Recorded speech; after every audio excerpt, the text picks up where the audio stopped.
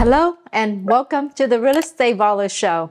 Today's episode is about why you as real estate investor should use hard money lenders.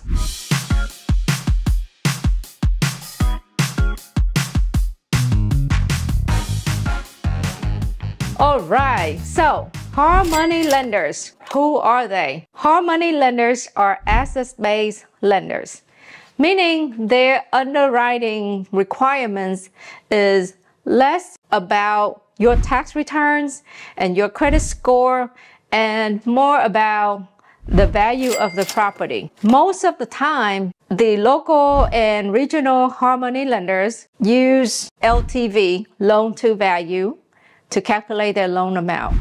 Now, the national lenders may use loan to cost, meaning no matter where you buy the property at, you're likely to require to bring in 5, 10, 15% to closing. So let's walk through an example. The property has an ARV or an after repair value of $250,000, okay? And it needs $35,000 in repairs. Now, most lenders will fund up to 70% of the ARV minus repairs. So in this example, the ARV after repair value is $250,000. 70% of that is $175,000 minus $35,000 in repairs. That equals to $140,000. Okay. So if you are buying this property for $140,000, you might just have to pay the closing costs and the lender will fund the rest of the deal. If you are buying this property at a really sweet price of $50,000, the lender might roll your closing costs into the loan and they might even roll the interest payments into the loan. So far, so good? Hey, if you have any questions or comments, feel free to leave them below. All right, so let's talk about the bad. So far, so good, right? So what's the bad? Well, these loans are usually short-term loans of 6 months to 12 months. So you need to plan your exit accordingly. If you're gonna refi into a hold, you need to make sure that you have your refi lender ready. Like, you know, when you do your loan for your purchase, you need to be planning your exit, okay?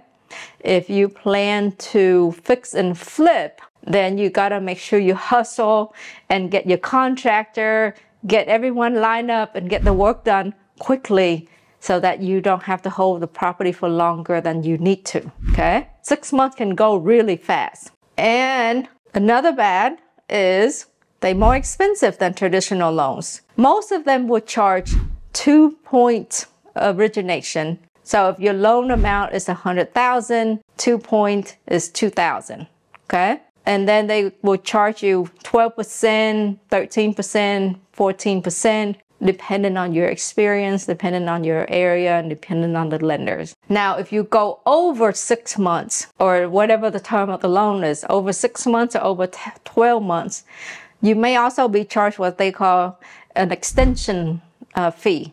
And that's typically another point, another one, which is 1% of your loan amount. So be real careful about planning, and if you have to extend, make sure you buy them right. I'm sorry for this interruption. I've been asked a lot about passive investment. And let's be real, there is nothing passive about being a landlord unless you have a really good property management company. So if you own an Airbnb or a short-term rental and you want to get back your time, please give our team at Buzz Vacation Rental a call at 281-549-8432 or go to our website at pm.buzzvacationrentals.com. Now back to the Real Estate Ballers Show. So we'll cover the bad. Let's talk about the good. The one obvious is they fast because they don't need your 2 years of tax return. They don't need your bank statements. Well, they do. Some lender will ask for bank statements just to verify your reserve, your how liquid you are. They can fund somewhere between, like, I've had occasion where I needed the loan to close in 3 to 5 days, and my Harmony lender did that for me.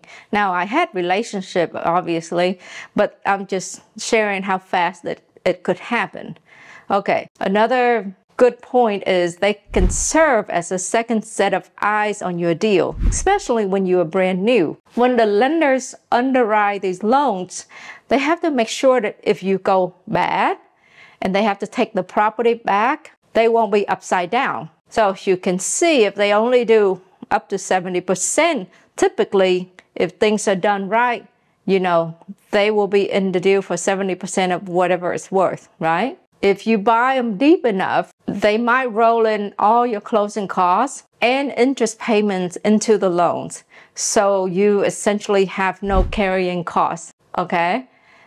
Which is a really great thing if, you know, you are low on cash, right? Or you have a lot of things going on at the time, okay? They will also fund your renovation as well.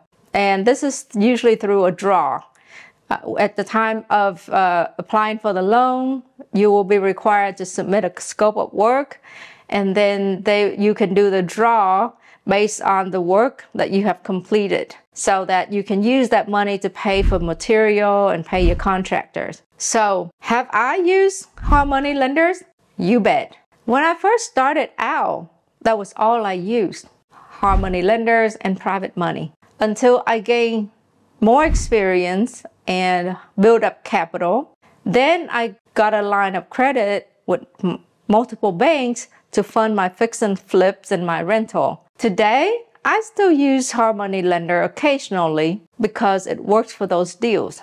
So be afraid when you get into a bad deal, but don't be afraid to leverage. Why do I say that? Okay, here's another example. If you have $100,000 and you use that money, that cash, to go buy a property, when another good deal comes by, you might not be able to buy it until you sell your last one. So buy them right and keep leveraging, keep building your capital until you no longer have to use a lender, or you just become your own lender.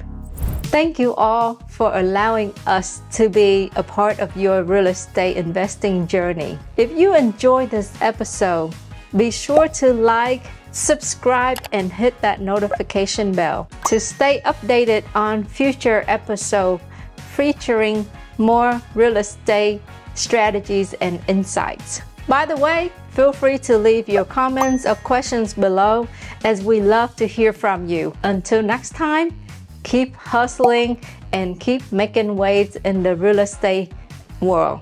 I can't wait to see you in the next video.